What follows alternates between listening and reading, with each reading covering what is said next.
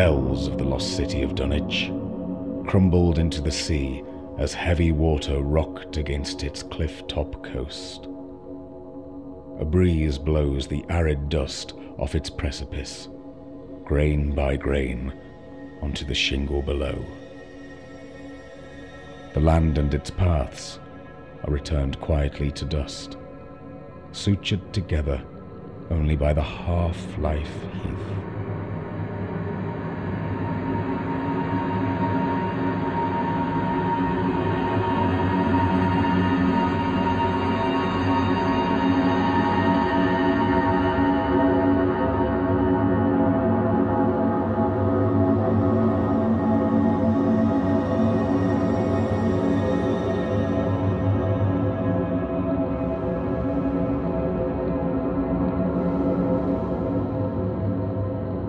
Sizewell grows from the neighbourland, nuclear cobwebs sprinkled upon the spiky gorse. The dome, oblique and watching over the marshes of Minsmere and its Averian colonies, hums gently to itself.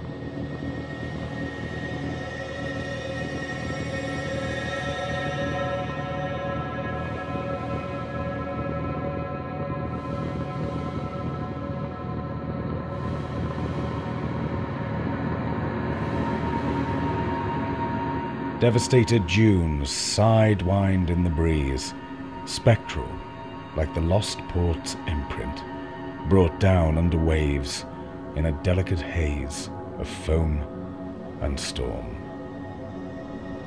The beach is terminal, a graveyard of memories and buildings made of cinder. A totem stands to a nuclear god.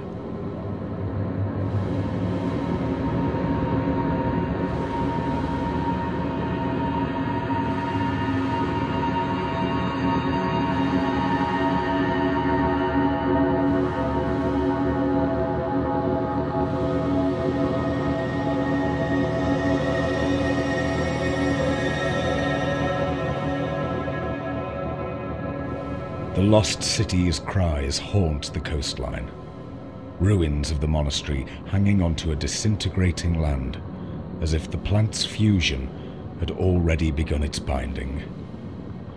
The Grey Friars' fallout, in paradox as an aleph of catastrophe. Life is reduced to ashen remnants underfoot, like the last grave waiting to join the rest of the town. A ruined warning of the lost future to come.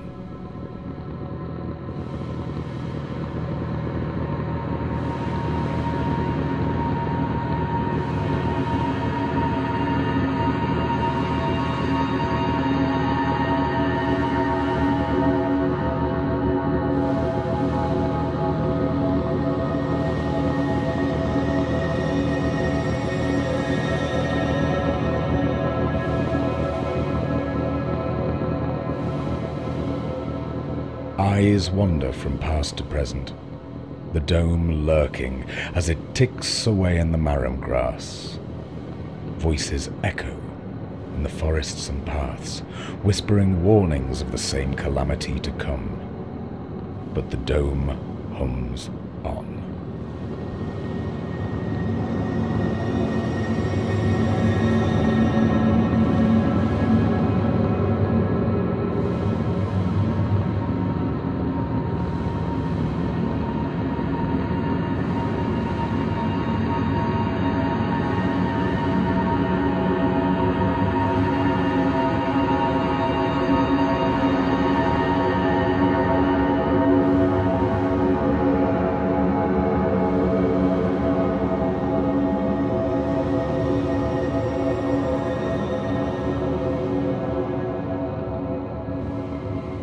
Future ghosts convene with voices lost under the waves, conspiring, planning for that final storm from which no man nor woman can find safe shelter.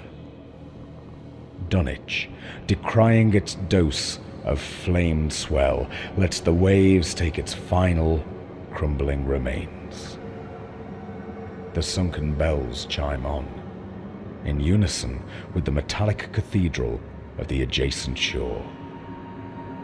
A gesture of grievance for the dome's medicinal critical mass, as its white light finally engulfs the last view of the horizon line.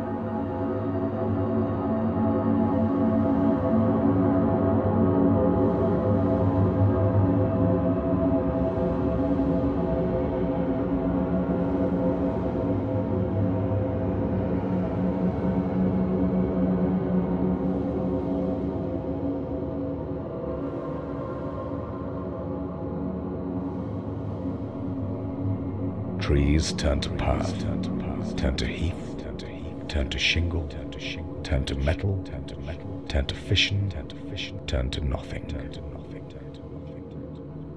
For there is heavy water on Half-Life Heath.